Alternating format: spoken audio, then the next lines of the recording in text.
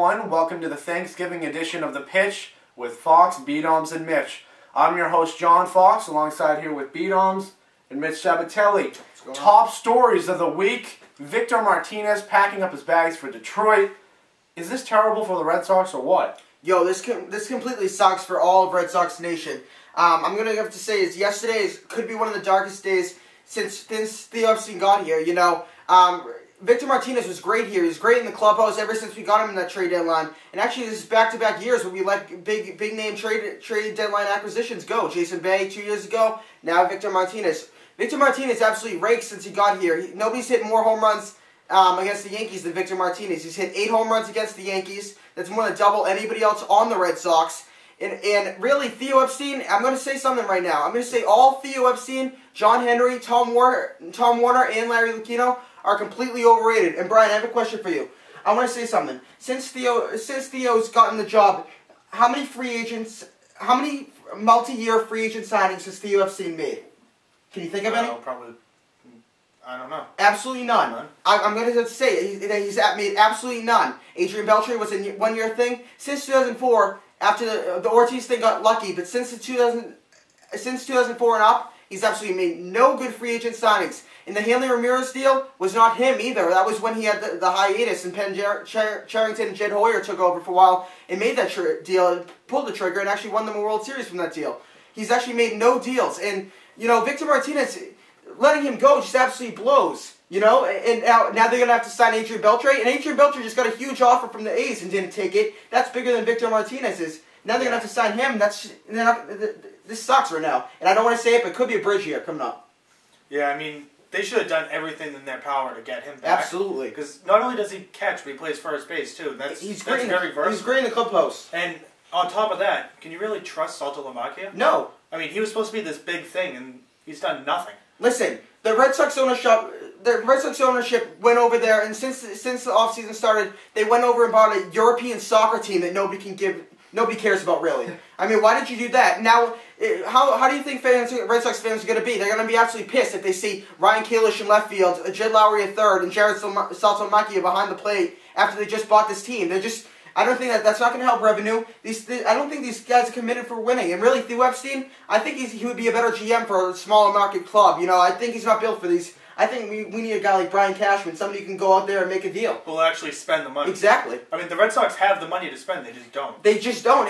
You know, a couple more $1 million, they could have had Mark Teixeira. A couple more $1 million, they could have had Victor Martinez. And I made a prediction last episode, maybe the episode before. I said he was going to be with the Tigers. I didn't want to keep expanding on that because I was going to piss me off, but it ended up being what he did go to the Tigers, and this is really pissing me off. And you know, Theo Epstein's got to step up, especially. What is he gonna? He's gonna sign a Jason Worth, and they're gonna have those stupid promos for him holding up his stupid jersey with his number and pretending like he's the next Manny Ramirez. Jason Worth, for all Red Sox fans who don't know too much about him, he's gonna suck. And Adrian Beltre, if you got him, even if you do get Adrian Beltre and Jason Worth, that's gonna be worse than last year's lineup. And everyone thought that lineup was gonna suck. How can you even be sure that Adrian Beltre is really gonna be the same player? You're not. No, he's never really been like that. It could have been a fluke year. Yeah. Who knows? So I mean. They're in a lot of trouble. History says whenever Adrian Beltre is in a contract year, that's when he has his 2 big years. You know, he had that great year in the Dodgers, then he started to suck, and it's a big year with the Red Sox, and I think this is going to be like a Mike Lowell thing. I think what you're going to see is they're going to let Adrian Beltre walk, they're going to get Jason Worth, pretend like he's the next greatest thing, and he's going to be a J.D. Drew too. What they need to do, the one thing that can save Theo Epstein right now is if he goes out there and makes a Carl Crawford deal. Carl Crawford would do so much for the Red Sox. And if you get Carl Crawford, that's going to be dynamic. But what about Prince Fielder? Prince Fielder, no. Also, if you go, but I'm saying as a signing, if you can go out and trade for an Adrian Gonzalez, I'd do that in a heartbeat. You know, Prince Fielder, Ryan Braun. I think Prince Fielder's a little more on the market than Gonzalez is right now, though. Possibly, but Prince Fielder and Adrian Gonzalez are both free agents. If they're going to make a statement, especially Tom Warner's already made a statement, we're going to go out there and be active this offseason and sign a big guy. So far, you let Victor Martinez, your best hitter arguably last season, and Adrian Beltre, who was 9th in the MVP voting, both basically go right now, and then you're going to come back and not sign anybody. If Jason Worth is not a big signing, I want to see them get Carl Crawford, maybe make an Adrian Gonzalez or Prince Fielder trade. You know what I'm saying? Go out there and do something. This is ridiculous right now. Well, I'll leave the Red Sox fans. Yeah, I'm sorry for that, but you know, just trying to get he has some strong feelings there, so leave it at that. All right, guys. Now, how will signing V-Mart help the Tigers? Well, how will it hurt? I know. He's probably the top 3 catcher in the game. So clearly it's going to help. Catcher's a hard position to fill. Exactly. And he's got great power, great contact. I mean, he's just an all-around player. He can play, 2 positions. I'm sure he could play third base if he had to. So, I mean, he can do a lot. Yeah, I agree with what you say. I guess somebody's saying that they might play Alex Sevilla as one of their major catchers back there and actually put Victor Martinez either at first base, but there's a problem there because this is Miguel Cabrera. But then you have Victor Martinez as your DH for 4 years, which is perfect. Or why not Cabrera DH? Yeah, it's perfect. Or they can switch off every game. It's great. Everyone knew Detroit was going to spend the money. They had a lot of money coming off the books with Maglio Ordonez, and they went out there and actually are doing something and trying to make their team a better club. They have the pitching. They have Verlander. They have a solid closer in Jose Valverde. They need some more hitting to go around with Miguel Cabrera, who came in second in the MVP voting. He needs some other pop in there. And Victor Martinez is a perfect bat. I really love that signing. I'm going to say this. I think the Tigers are taking the Central. They could. I think they will. I think this puts them in position for a while now. Giving them a solid guy. Guys are going to want to come here. Tigers have had a couple problems at this side of the decade. They stepped it up. They made it to the World Series, and rather than giving it all up like something like the Marlins do, they're going out there and still making moves, which I love because Tigers are doing stuff right now. And signing Victor Martinez like they promised their fans that they were going to do something, I think that's going to really help this team. All right, now next top story. Brad Childress is fired, no longer the coach of the Vikings, and Leslie Frazier named the coach. Now, do you think they should have stuck with Childress? No, it's about freaking time that this guy's gone. I mean, I know people have said he's had pretty good years in the past, and I know people are putting this all on Brett Favre. Yeah, Brett Favre's been a complete D-bag this whole year, and he sucked. But look, Childress, you have a Pro Bowl team right there with one of the best lines, one of the best defense, one of the best offenses. You get Randy Moss in here, and all you do is Randy Moss completely goes down the tubes, even worse than when he was on the Patriots. This guy should have been fired at the beginning of the season, at least a couple weeks in, once they knew that they were starting to not do too good. This is way too late. I think maybe they should have kept Childress actually for the whole rest of the year, kind of make it so the ownership looks a little bit better. Maybe they were trusting him, and afterwards just let him go. This is kind of a dumb move for them, for the Vikings ownership, but who knows? We'll see what happens. I think Childress is a good coach, but he'd be a better coach on a team like Tampa Bay, who doesn't have all these, he can't manage the egos on the teams. Yeah. And, I mean, he clearly couldn't manage Brett Favre. Brett Favre controlled that team. No, I think Brett... What? Yeah, what were you saying? No, what were you going to say about Favre? No, I think Brad Childress, the only problem is he looks like one of those Wade Phillips types who don't get on their players. I think he needs to be a little bit more active in his players. He has a lot of veterans in the team. That's probably a little bit of a problem right there. It's tough to deal with those big heads like Brett Favre and everything. So I think, he did a pretty solid job bringing Brett Favre in there. I think the thing that hurt them the most was him pretty much begging Favre to come back. Yeah. Because nobody really wanted him there.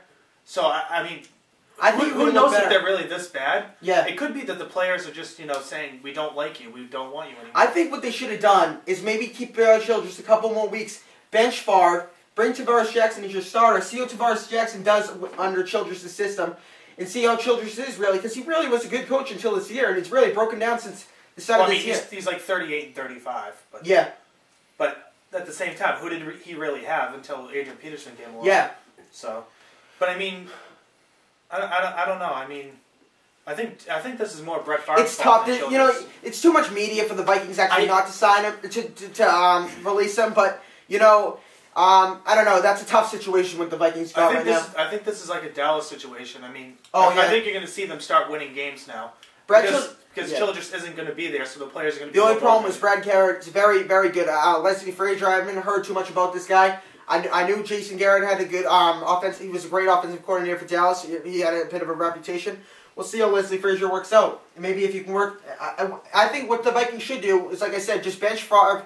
Tavares Jackson's your future quarterback. Let him play a little bit. Let Favre go. I mean, the guy's breaking down. Yeah. I think this might be actually his last year. It just looks like the players weren't trying as hard. Sidney Rice is back this week. Bring Tavares Jackson in. See how he works with them. Yeah. I know. All right, moving on to our final top story. MVPs are announced in the AL. Obviously, Josh Hamilton, and in the NL, Joey Votto. Thoughts on this, guys? Can't really disagree with either one of these players. I mean, Votto for a while there, we thought he might win the Triple Crown. So, yeah.